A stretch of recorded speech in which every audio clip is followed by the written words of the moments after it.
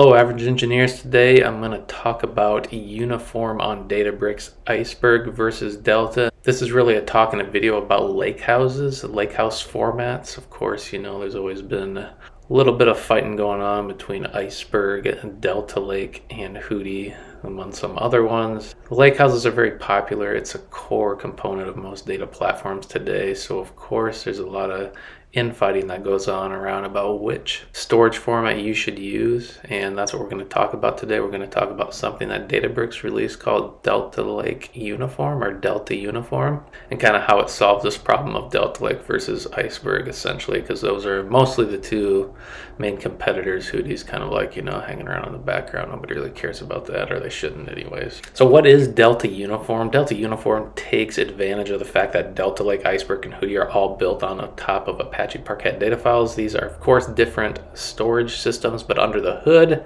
they're very similar, and this is what Delta Uniform does. It works by automatically generating metadata for Iceberg and Hootie alongside Delta Lake, all against a single copy of the Parquet data. So basically what that means is you can have a Delta Lake uniform table, and what happens is you can basically seamlessly have quote-unquote versions of that table in Iceberg or Hootie, if that makes sense, or both.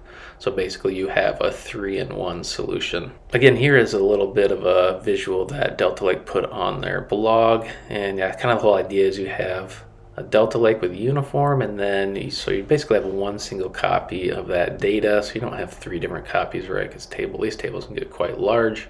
One copy of data Parquet file, and then you have basically metadata for these other systems like Iceberg or Hootie that allow your Delta Lake table to act like an Iceberg or Hootie table if it wants to.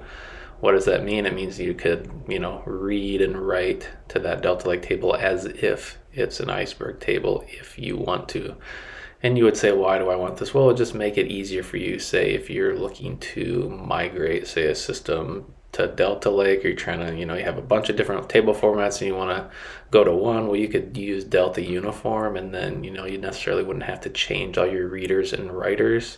Say in your Spark code, you could leave them as they are and, migrate them later. So I actually want to show an example that I did recently. I went ahead and I played around with Uniform myself because I hadn't done that yet. I just heard about it.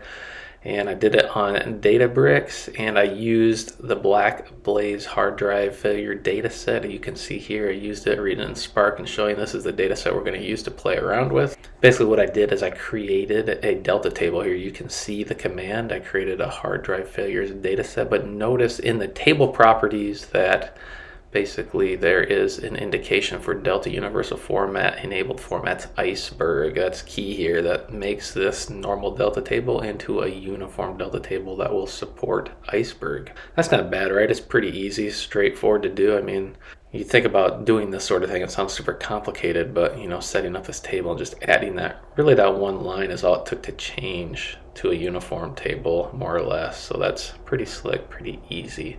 So I guess the next question is, if we put data in there, can we read this table as both an Iceberg table and a Delta table from Spark? Because that's the idea behind uniform. So here I'm going ahead and I'm inserting data into this table that we just created. That data frame, of course, is the sample data that we looked at, and of course we're just inserting into the table, the uniform table we just created. And now look here, we're reading it with Spark and Databricks. We're saying Spark read format Delta table, and we're calling that same table. And then also we're doing Spark read format Iceberg on that same exact table. Pretty interesting, huh? And it appears to work. You get the same answer from both. I know that sounds boring, but at the same time that means Delta Uniform works, and that's pretty cool. I can take a complicated topic like, I want a single lake house table and I want to be able to treat it like Iceberg or Delta Lake. That's kind of complicated, and you just saw how seamless that was. Pretty amazing, actually.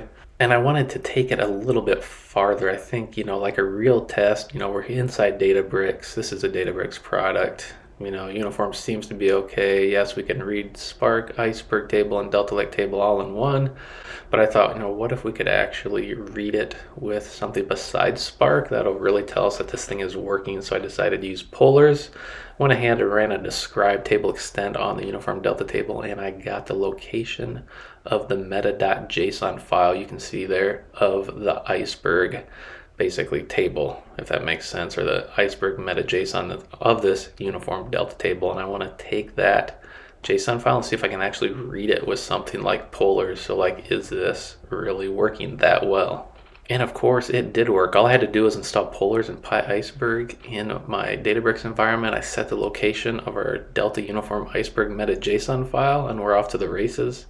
I went ahead, you can see I had to add some credentials there. Using polars, I could scan the iceberg table and print it, and it worked fine. That's pretty cool.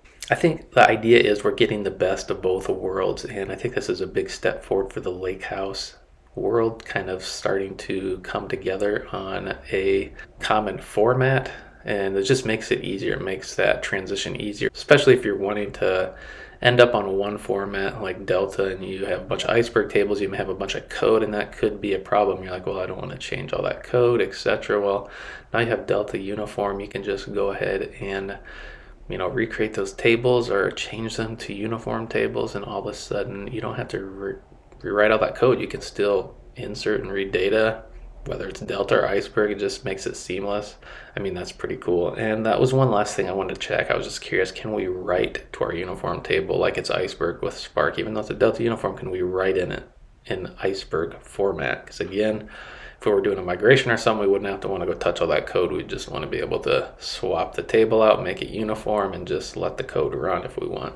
So that's basically what I did. I went ahead and read that table, got the count of it. I just took our data frame that we already had, just took about 10 records, basically did a select expression on them, and then I went ahead and put write format mode iceberg append save as table onto our current table.